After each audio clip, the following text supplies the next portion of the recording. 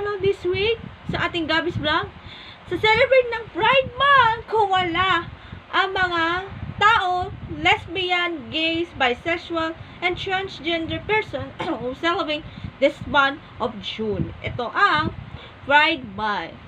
Subscribe na to the YouTube channel at alamin kung marami na akong subscribers. Sana po magsusuporta natin ako.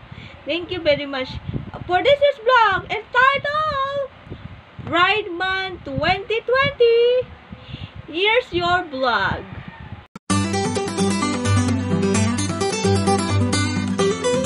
Okay, so sisimulan natin. Bago ba tayo mag-start ang ating vlog, ang ating vlog is all about last year, yung sa ating MMK episode entitled Embrace Me. At ang kanilang title ay hindi ko pa alam. Malaman natin yan. Sa ating Gabby's Vlog Rewind, Embracing Me. Watch this.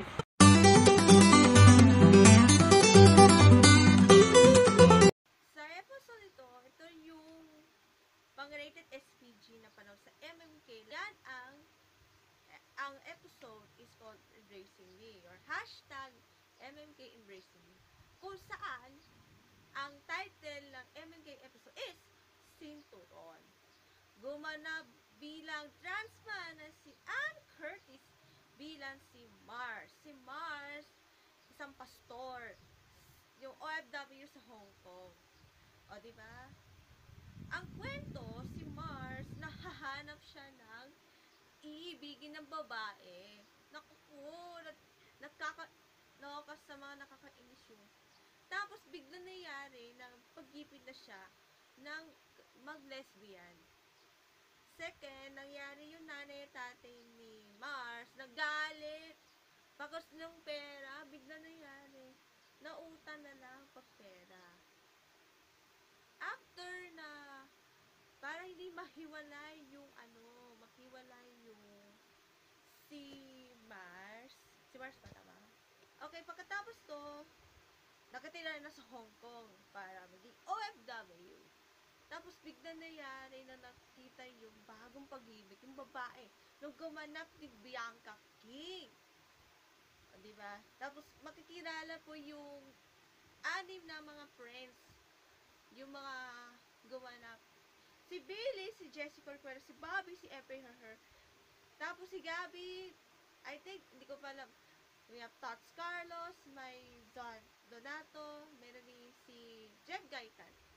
Yan yung mga kaibigan, bagong best friends or friends. Tapos, pagkatapos yan, nasa bahay na yung si Mars. Tapos, biglang nangyari yung buhok. Tapos, biglang siya parang hindi siya gupit. Para lalaki to yung ribbon, parang rope beer. Wag na. Tapos, naging lalaki na. After that, nangyari yung, di ba, tomboy po siya, hobo. And, after that, bigla nangyari ng testosterone yan, ito yung gusto kong maglalaki, or trans man.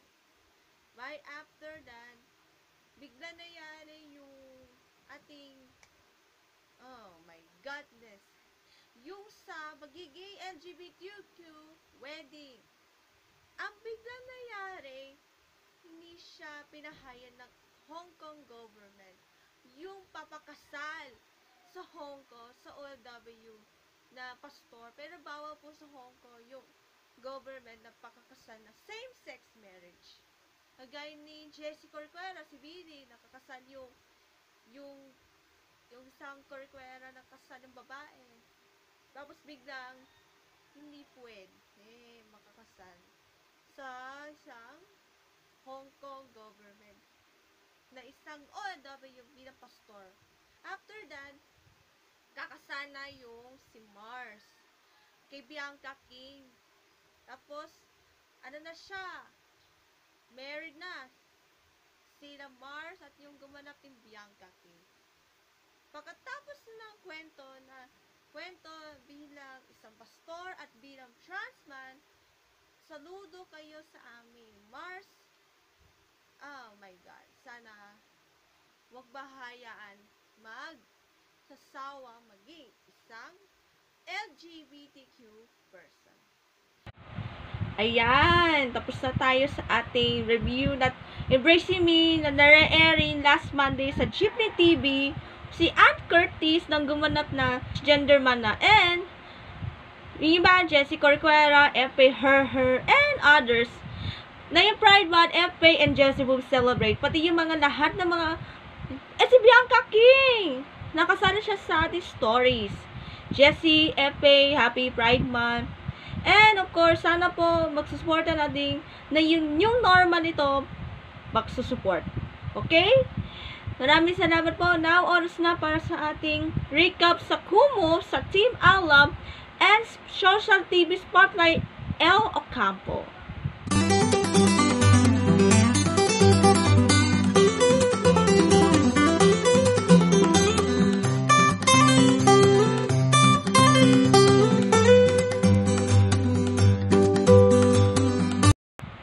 Okay. Sa Team Alap, kung sa sila RJ Agustin, si Reggie, Rencina, Tommy Brown, and Nelo Campo, kung saan magpo-perform via Social TV.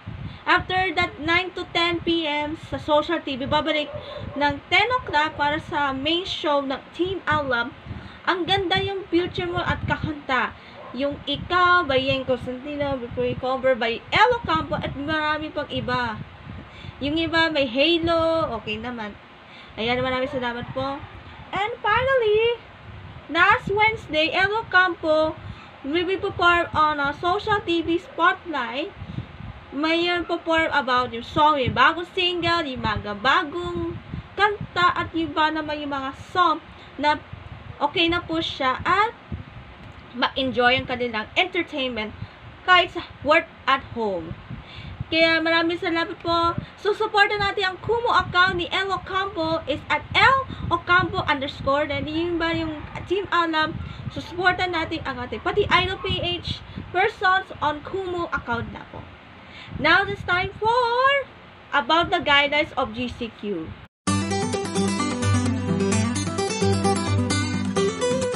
Yung natin ay from 10 p.m. until 5 p.m.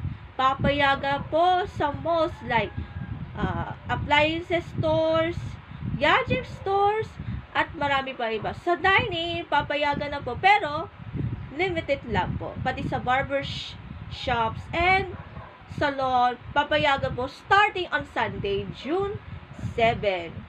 Papayagan na po yung public transportations like jeeps, bus, and LRT, MRT. And then, papayagan na po na magsiswimming until 1 p.m. from 8 a.m. to 1 p.m. At papayagan na po na pwede na mag-films, TV, and movie production. Pero, hindi papayagan yung mga entertainment industry. Sana na sa Multiply GCQ na. That's it for our vlog. Bago tayo matapos, that Cebu City, formerly Multiply ECQ, na yung babalik na naman sa ECQ dahil sa growing number of the COVID-19 cases. Sana para wala na yung sakit ng COVID-19 sa buong mundo at sa Cebu City, pati sa Metro Manila. And Happy Pride Month to all the person with the gay person. Maraming salamat. We hope to see you next vlog. Bye-bye!